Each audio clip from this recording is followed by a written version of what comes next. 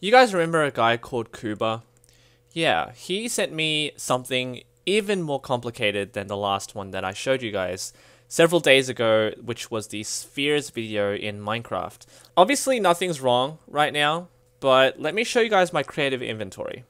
This is quite amazing. I'm gonna scroll down. Nothing's wrong right now. And then here we go. You see this massive black ball? It's already lagging my computer, even with this on my screen. Let me show you what it is. Just goes black. Now, I tweeted this as well several days ago, and a lot of you said this was just Vanta Black in Minecraft. Pretty much, this is Vanta Black. This is a black ball in Minecraft. This is as perfect as you can get. I'm gonna say this right now. I think this is more perfect than the Killer Creeper 55 video, which I mentioned as well. Now, obviously, I know that is kind of nonsensical. There's no such thing as more perfect. But as far as spheres go, this is as good as you can get. The notepad file for this has about 1.6 million lines of code, which would translate to about several 100,000 elements, which is why it's so laggy. Obviously, it looks 2D, but to perfectly visualize the spherical structure of this model, all I have to do is drop it in water. And that's why I have this pool of water here. You can see it slowly descend. I think it's misrendered there underneath the sandstone.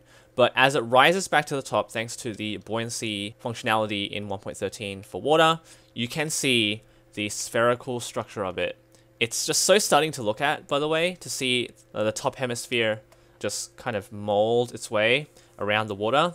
But of course, it's just incredibly laggy, so don't even bother using this. And it's got so many elements, I think all the edges have just taken up all the space, so there's no way any texture can show up for this model.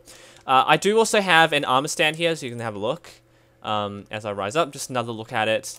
And if I move around, you can see that it is perfectly 3D, and it's an actual sphere here. It's just glorious in all its 3D form. So big thank you to Cuba once again for sending me this. I don't know what's gotten into him, why he's doing this, why he's even showing me all of this stuff. It's brilliant. He has all the capabilities. He's just showing off right now. But there you have it. It's a perfect sphere. Oh, close enough. 99.9%. Practically perfect. If you want to see a sphere in Minecraft, there you go. There you have it. Exhibit A. Thank you all for watching. Leave a like, subscribe for more creative content. Take care.